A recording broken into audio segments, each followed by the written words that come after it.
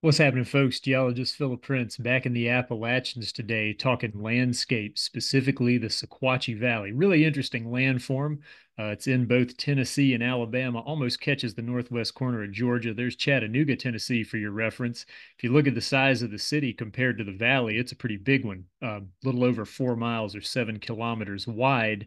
And probably the most interesting aspect of the Sequatchie Valley is that it's got a fault running along its western edge for much of its length. And any state geologic map of Tennessee or Alabama will tell you this. What you're looking at here, provided by the U.S. Geological Survey, you can click on the various features of the map. It'll tell you what you're looking at. And sure enough, fault right there. It's a thrust fault. It's a fault along which rocks have moved up relative to the rocks below the fault. And it has a pretty interesting connection to why the Sequatchie Valley is there in the first place. But this is a pretty worthy feature to talk about just because it's so dang big. It stretches about 120 miles from southwest to northeast up out of Alabama into Tennessee. It's about 200 kilometers. That fault line, as it's exposed at the surface, extends for the majority of that length. So this is a pretty substantial topographic feature within the Appalachian landscape. And it looks really cool when you see it in digital topography. The image I got right here is actually just from the National Map server that the U.S. Geological Survey runs. You can open this up and stream it yourself. And that big long gash in the landscape there is the Sequatchie Valley. The geologic structure that the valley is associated with, the structure that we're actually here to be talking about, goes all the way from around Wartburg, Tennessee, down to Dora, Alabama. So again, this is like a very, very long but comparatively thin landscape feature. And like so much of the topography in Appalachia, in the case of the Sequatchie Valley, it's very directly tied to geologic structure, and that's what we're going to be breaking down as we move forward here.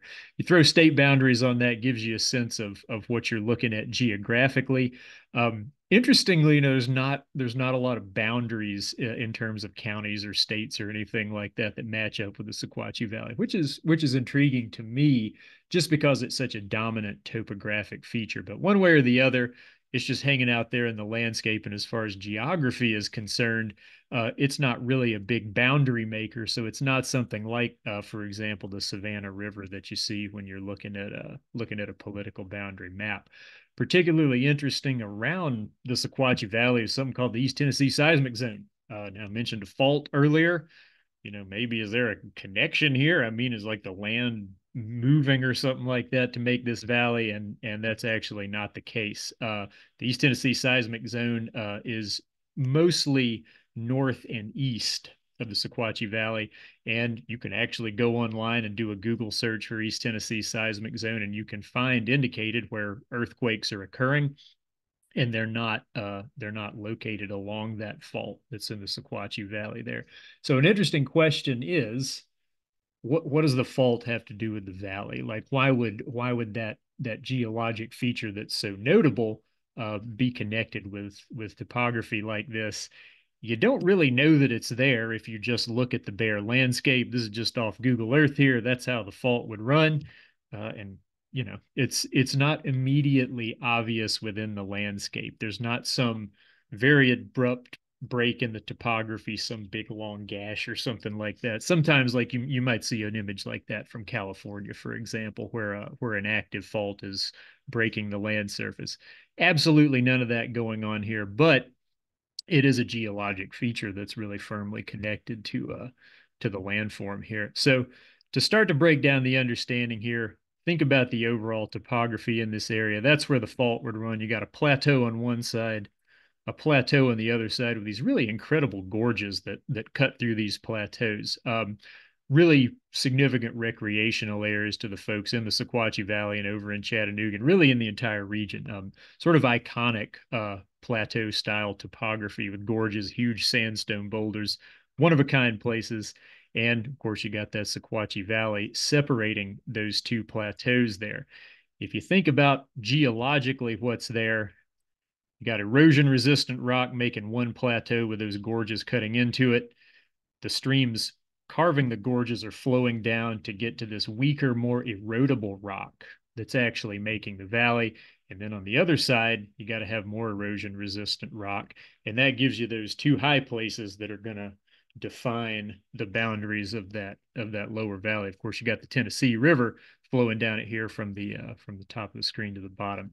And this relationship is what it's all about here. And what we're about to diagram, I'm going to hop out to paint, of course, in a moment. What we're about to diagram here is a really fundamental example. It's a simple example, but it's the way that you have to think about the Appalachian landscape. The Appalachians are a very ancient mountain range. What you see in terms of mountain topography and valley topography today is not related to where things were rising up during the formation of the range. Erosion dominates the sculpting of the Appalachians today, and it does so by interacting with all of these really interesting geologic structures that formed a very, very long time ago. So I'm going to hop out to paint, draw this thing out. Hang on just a minute. Okay, here we are in paint. I'm going to do the usual block diagram format to try to give you a sense of how geologic structure interacting with erosion has shaped the Sequatchie Valley into this crazy long thing that you see today. Going to be a pretty simple layout here to the diagram. We're going to have a sequence of sedimentary layers sitting on top of deeper rock of the continental crust we call basement in the Appalachians. That would be metamorphic rock or deeper igneous rocks like granite. You don't see it at the land surface anywhere in this part of Tennessee or Alabama.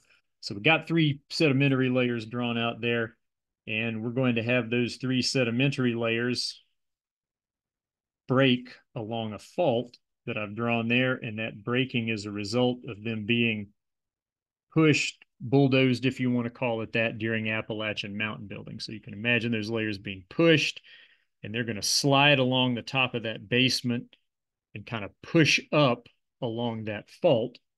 It's a structure we call a fault ramp, and that ramp is going to be key to producing kind of a broad fold within those geologic layers. All right, so pretty simple geometry there. Let me clean up the old one so you can get a sense of that folding and exactly what happens where the fault stops there underground. You could treat that in a variety of ways. For simplicity, we're not going to worry too much about it, but all you want to see here is that folded structure that results from the pushing and the layers kind of sliding up on that ramp. Okay, so at this point, we can start to color some things in here. We'll make of our deeper layer. Obviously, don't have a line touching there. That's always a problem here, but we can fix it. Here we go. That ought to do it. Okay. Got that layer. We'll have a lighter color layer here in the middle and another lighter colored layer up here on top, and we'll make that basement rock down deep gray. All right, so with that basic fold defined, at this point, we'll say this is kind of like the end of Appalachian mountain building. We're out at the very edge of Appalachian structure to begin with. So we'll put a land surface on our diagram there and say that this fold here is going to make that kind of gentle raised area on the land surface. Well, at this point, here comes erosion. And erosion is going to continue for a tremendously long period of time. Again, you hear about the Appalachians being an ancient mountain range. That's very much the case. And erosion is going to go to work, start wearing the top off of that raised up area, and then everything else around it. So here we go. And things start to get interesting right as erosion gets to the top of that purple layer, where those layers have been pushed up. That purple layer and the blue under it are those weaker layers. That's the stuff that's much, much more easily eroded. And as soon as that fold gets cracked open, if you will, like a Cadbury egg or something like that, and that weak rock is exposed, erosion is going to go crazy and start carving out the core of that folded area. And that's going to be the key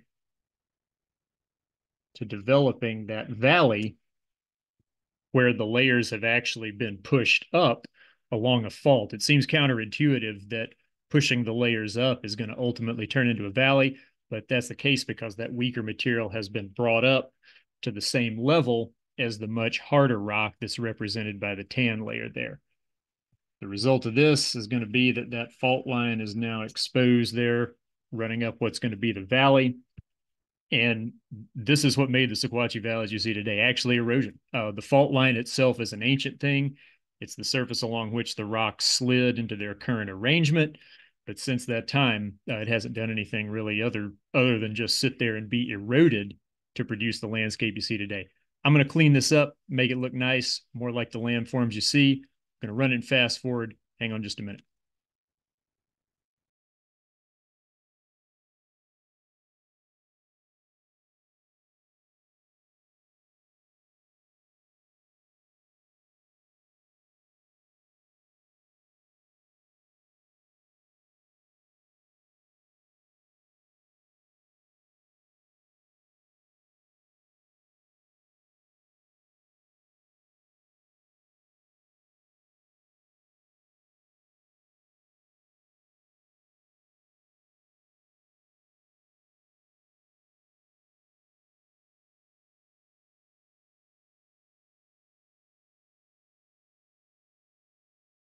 All right, so that's the Sequatchie Valley.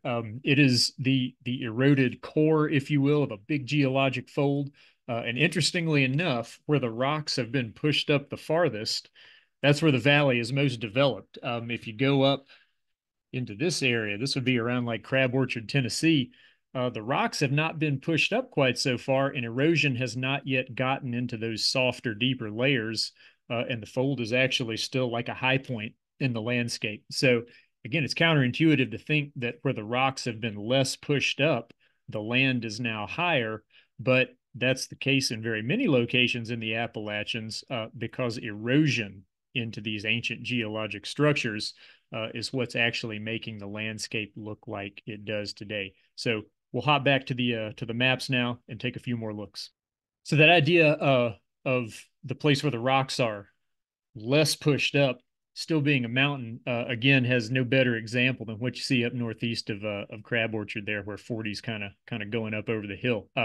Northeast of Crab Orchard, the fold has not been. We use the term breached in geology. The erosion hasn't cracked it open yet. The hard sandstone is still in place on there, and it makes this big, what we call like a whaleback type of mountain.